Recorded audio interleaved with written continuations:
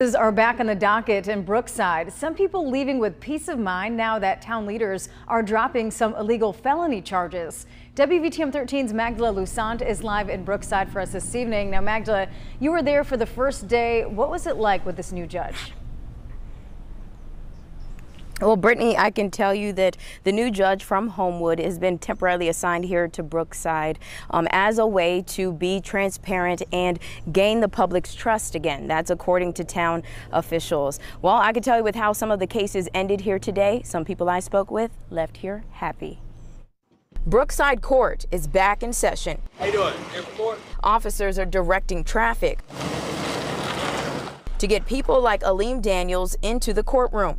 He's one of several who's been waiting months to a year to have their cases heard because town's police officers illegally charged them with felonies. Judge didn't want to budge for anything, wanted me to plead guilty to all my charges. In February 2021, Daniels and his friend were moving from South Carolina to Memphis. He says a Brookside officer pulled them over out of the town's jurisdiction, claiming he saw marijuana in the car. When he was searching the car, he took all of our belongings, all of our clothes, threw them all on the highway, suitcase, everything, just everything. He didn't find anything in the car. Now on his fourth trip, Daniels is happy. Town officials dropped all the charges. He only paid $185 for court costs and the expired tags. It came out of my bond money that I had to pay when I was arrested, so I'm actually getting money back. Knowing that I don't have to come back up here anymore and that this is put in my past, I can definitely sleep better at night. Erman Halt will be sleeping better at night too,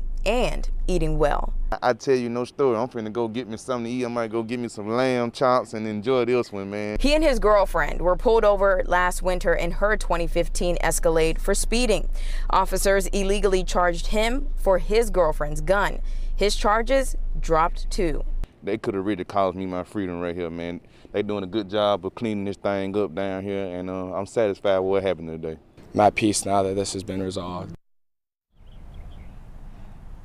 And now there are other trials set for next month. The first group of them will start on May 5th.